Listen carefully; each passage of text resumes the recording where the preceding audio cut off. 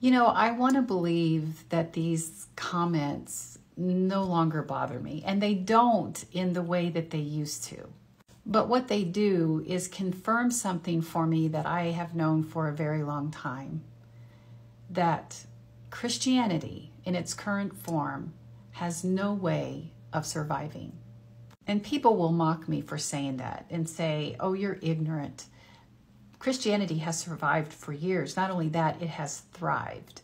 But the reason Christianity has survived this long is because of its proximity to power, but also because every so often it rebrands itself. And especially for evangelical Christianity and conservative and fundamentalist Christianity, the way they've rebranded is to try to distance themselves from their toxic theology that's also hiding passive conversion therapy. That's what I call it. Because what else can you call a church who says they welcome and love everyone, but then gatekeep your spirituality? They basically say, well, you can't be one of us. You can't be a part of our exclusive Christian club unless you reject your lifestyle choices. Their words, not mine. And in that exclusive Christian club, you will never be good enough unless you love like, believe like, and vote like they do.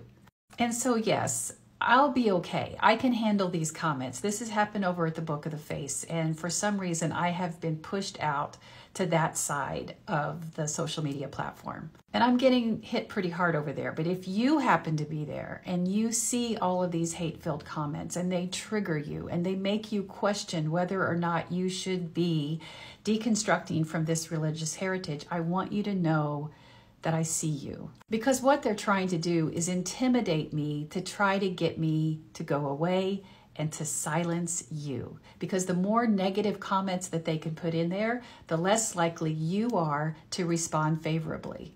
Because on that side of Christianity where they exemplify there's no hate like Christian love, they will use fear, they will use insult, they will use toxic rhetoric in an attempt to intimidate and silence you and me.